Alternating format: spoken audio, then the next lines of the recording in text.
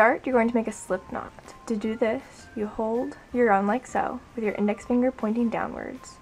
Then you twist it upwards and put your thumb through that same loop, and you grab the tail with your index finger and your thumb and pull through, creating a loop. Then you put your crochet hook in and pull the yarn to tighten it. So next is how you hold the crochet hook and your yarn. So you hold the crochet hook with your thumb and fingers, usually on this indent, and you hold it like you're cutting with a knife. And then with your left hand, you hold the yarn.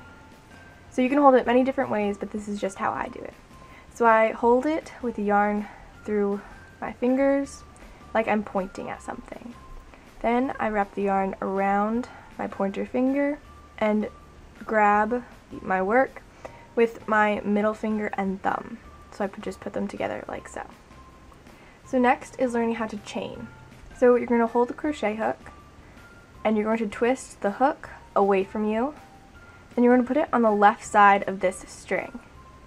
Then you're going to turn it to face towards you and then a little bit more towards your left hand.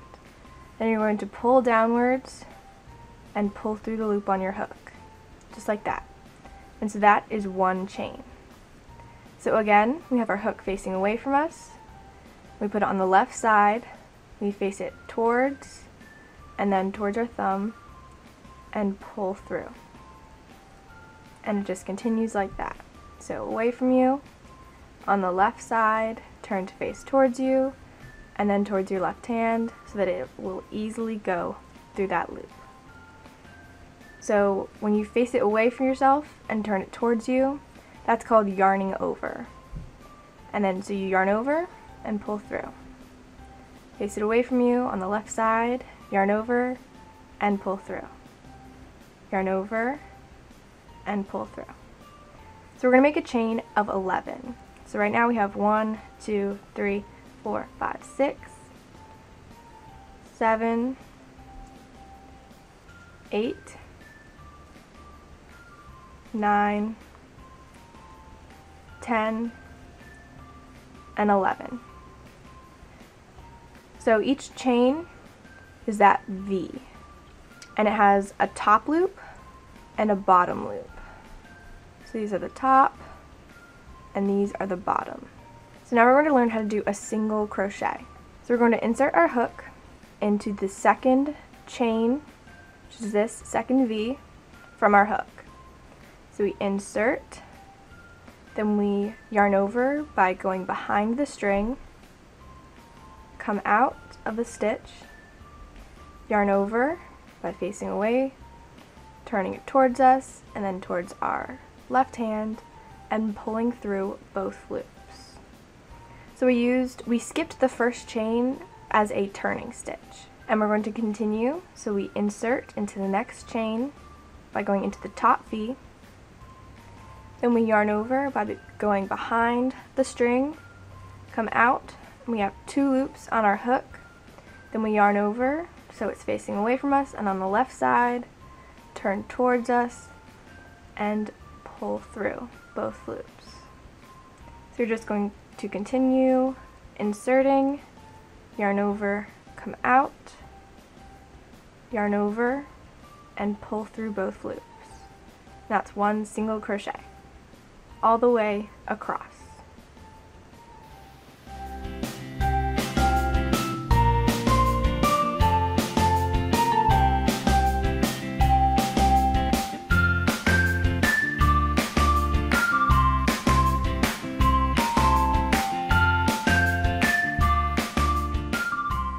And then once we've gotten to the end, we should have 10 stitches, so 10 single crochet and 10 V's. So we have 1, 2, 3, 4, 5, 6, 7, 8, 9, and 10. So then we're going to do another row, and to do that we chain, so you face it away from us, yarn over, and pull through. Then we flip it around, so we turn our work, and then we're going to work into each of the V's. So you're going to insert underneath both. So it looks like you have 3 loops on it, but so this is just the stitch of our single crochet. So we come up behind it, yarning over, come out, yarn over, and pull through both loops. So now you can do as many rows as you'd like. I'm going to do a total of 12 rows of single crochet to make a square swatch. So if you're continuing, you're going to do 1 single crochet in each stitch or V for a total of 10 single crochet in each row. When you get to the end of the row, you're going to do 1 chain, flip over your work, and continue going across. So now I'm done with my little swatch. What I forgot to mention before was that if you ever mess up on any one of your stitches and you want to redo them, you just take out your crochet hook and pull the string however far back you want to go and redo those stitches. Insert your crochet hook and do them again.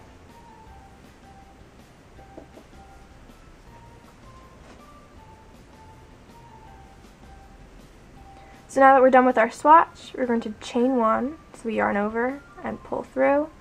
Then you're just going to pull your crochet hook, get your scissors, and cut it. And pull tight. Then if you want, you can weave in the ends with a sewing needle with a wide opening. So you just put it on and weave it in.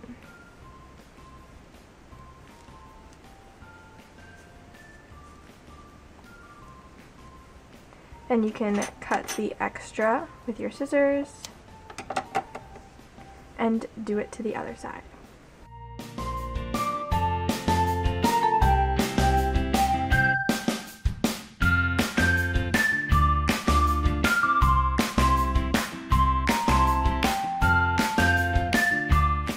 So there's our little swatch where we chained 11 and then we inserted our hook into the second chain because the other one was our turning stitch, and we did single crochet all the way across.